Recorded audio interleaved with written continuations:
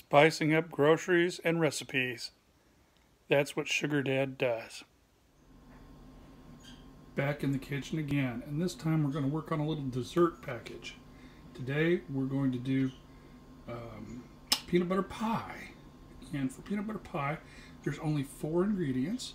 Anybody can do this, even me. And they're only 8 ounces of each. Since it's the same amount, it's really easy. We've got a ready-made pie crust, and in addition to that, we've got 8 ounces of cream cheese, 8 ounces of powdered sugar, 8 ounces of Cool Whip, 8 ounces of your favorite creamy peanut butter. Personally, I like to start with the cream cheese and the Cool Whip, and then I'll pour on powdered sugar.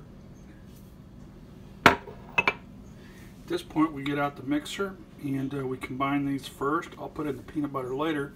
I like to get some of the lumps out before I put in the peanut butter. When the cream cheese is thoroughly mixed in, and that's the hardest part, that's about the time I like to get the peanut butter and put it in. Remember, about 8 ounces. It's not an exact science.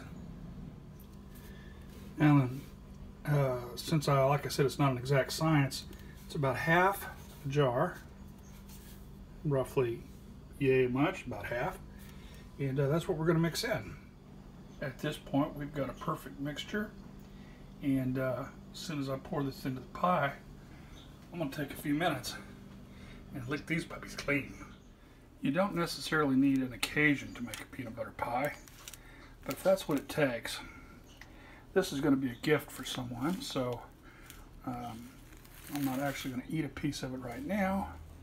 But once we get it smoothed out, if you like, you can always add some peanut butter chips or a little drizzle to it, or some chocolate drizzle, or anything else that you'd like to adorn your pie with. Once it's all smoothed out, we'll just set the plastic lid on it and tighten down a couple edges. And what you have to do is you have to let this sit in the fridge for a few hours.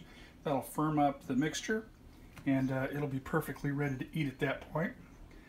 You want to serve it cold and enjoy. Thank you for watching. Don't forget to like and subscribe.